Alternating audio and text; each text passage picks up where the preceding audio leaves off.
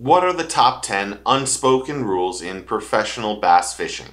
That's what we're going to talk about right now. If you like this kind of content, make sure you hit that like and subscribe button, become part of the team and family. And let me just say thank you for all the new subscribers and members and all the people who comment and are part of this channel. I really do appreciate it. And if you're watching this, you're part of the team. But if you're not a subscriber, click that button because it's free and you should, and become part of the team. With all the things that are going on in professional fishing, with forward-facing sonar and issues and penalties, I thought it might make a fun video to talk about the top 10 unspoken rules in professional bass fishing. Now, obviously, I'm going to miss some. So if I miss some, comment below and tell me which ones I've missed. I kind of put all of these in order as how I see them. 1, 2, or all of them could be wrong.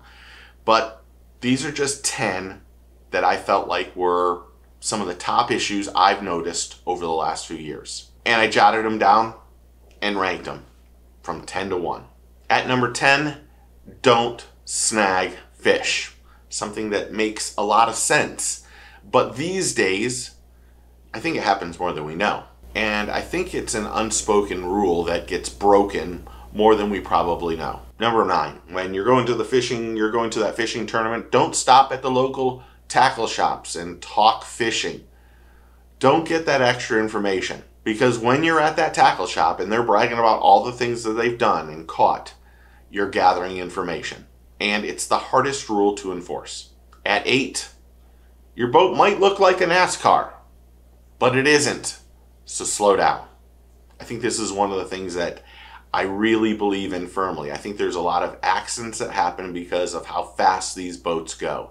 And I think they're unsafe at times, especially for a co-angler who doesn't have anything to hold on to. All you have is that little oh shit bar on the side and your feet against that wall. But I think anglers go too fast to get to their spots. Number 7 is for co-anglers. Don't throw in front of their boat. Don't throw in front of the boat. It's an unspoken rule. You're allowed the sides and the back. You're a co-angler for a reason. You're not supposed to take precedent of the angler that's on the front of the boat. And it's their boat. So respect them, but don't throw in front of them. Number 6, never drop a waypoint on your GPS of another angler's spot. Yeesh. I know this one happens a lot. You see someone catching fish and you go, oh, let me just mark that. That's a no-no. It's an unspoken rule. So don't do it. Number 5 is going to make a lot of sense. Find your own fish. There's lots of them out there. They might have a honey hole or a place that they like, but find your own. Number 4, even though you sunk that brush pile, that doesn't mean it's yours. If an angler finds it and is there first, they get to fish it. And remember, no one owns the water. Not the dock, not that sunken bush, not any of it. It's an unspoken rule. Number 3, don't run up on someone and shut down on top of them. Oh God, this one makes me crazy. You're at a spot that you know you're gonna fish, and out of nowhere they come up and now they're your new neighbor. And they're right on top of you. They can smell you.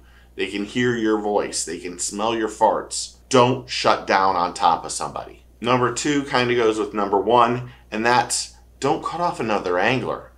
If you see an angler trolling down an area, don't go around him and go 50 feet in front of him and stop and then start trolling the same way that they were going. This is one of my biggest pet peeves. I think this is horrible to do as a fun angler or a professional tournament angler. I think this happens all the time. We see it all the time on YouTube of people that get pissed off because other anglers do it. This is really an unspoken rule. And at number 1, and my last one, you don't come in on the tournament leader.